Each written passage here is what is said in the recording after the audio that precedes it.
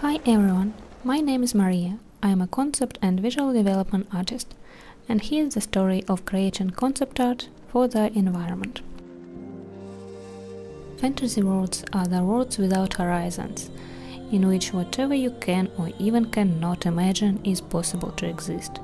But no matter how obscure your imaginative world is, it has to have some points of solid matter. The visible connections with the real world, so everyone could imagine themselves in that place, and it looks as natural as the country house of their granny. So let's start with the workflow of creating a fantasy nook. Beginning is always the same: shapes, basic for character concepting, environment concepting, and any concept you do. Circles are followed with a cozy feeling, square for steadiness, and sharp triangles for motion. In simple words, as it's not the lecture of shape language. And today I'm going to create a house in the cloud sea, the house of a shepherd of the skyfish.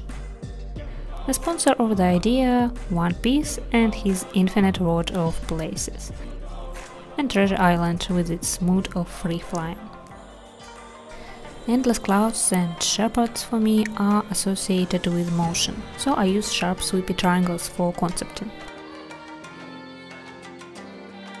The first step of the concept is going in simple black and grey color and without any details, as the main goal is to find an idea of the place. Also, after a few concepts, I dived into some thought drifting. What other houses on this island could be? Some temple, a hall, or just a larger house? It helps to understand this little new world and to see a bit beyond the horizon of the small nook that I'm going to draw. Imagine life on this island and daily life of shepherds. For example, the ideas like shepherd, shepherd for who? In the cloud sea, cloud fish. What can fish provide? Shepherds usually deal with sheep, sheep give wool. So fish have to give something the same in this world: scale. What is the use of scale? It is cloud sea. The most useful ability is to fly. And here's an idea from Treasure Island: the sun sails. Sails are made of scale. Shepherds collect the scale that is like sun batteries charged under the sunlight, so the house needs a place for sun charging. And then it can be sold for customers in a little shop. And I like this small family, Japanese and English shops, so there can be one alike in the house. All these thoughts are flowing during shape search, and after sketches are done, I choose one that is the best for the idea. I thought about making some keyframes later from different angles of the concept, so I made a simple 3D model.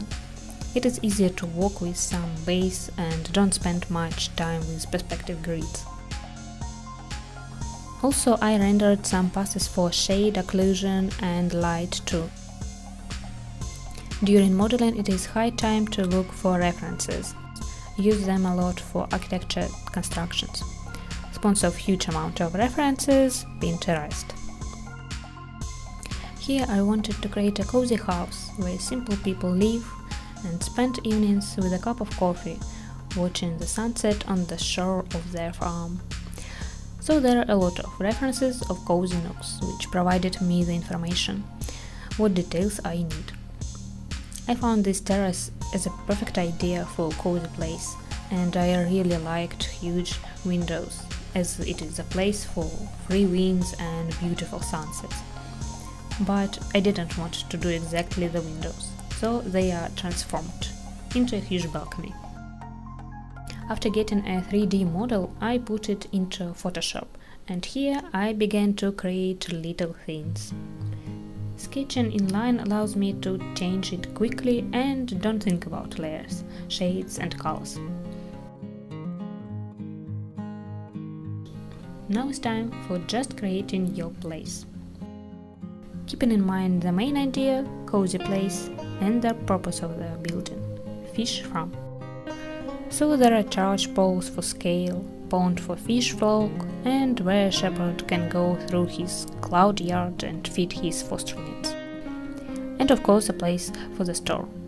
Flock needs a quiet place, so they are on the lower level with the main house, and the shop is on another level with a trail for customers.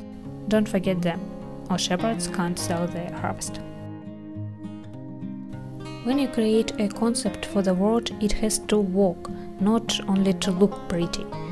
People in the fantasy world have to be able to use this place for its purpose, and things in it have to have purposes and stories. As your little figure on the table of some fan character, or a picture of you and your dog, cat on the phone, they all have stories and a reason to be there. The same with fantasy worlds.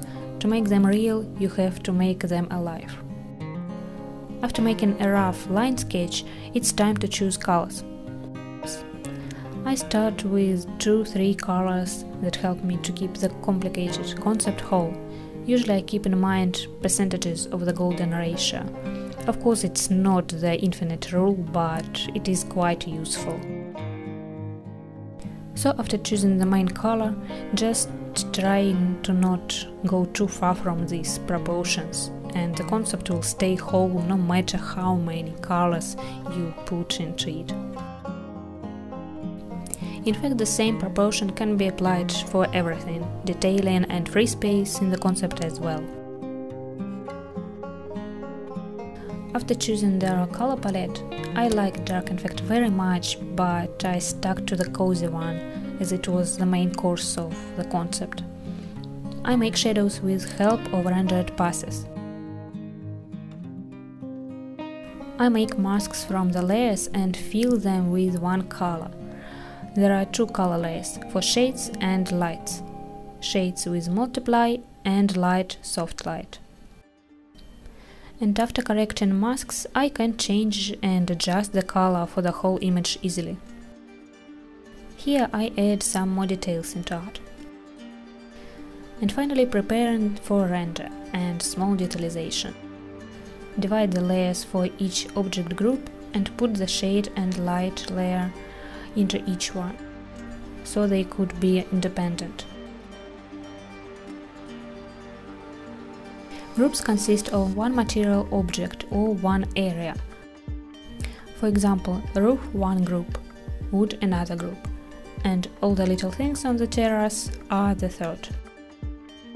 After this, go through all objects with detailed drawing. Usually each object has 3 layers: main color, shadow and light. The 4th can be the texture, for roof for example, or a pattern for banners. Some places like pond require a bit more layers, of course.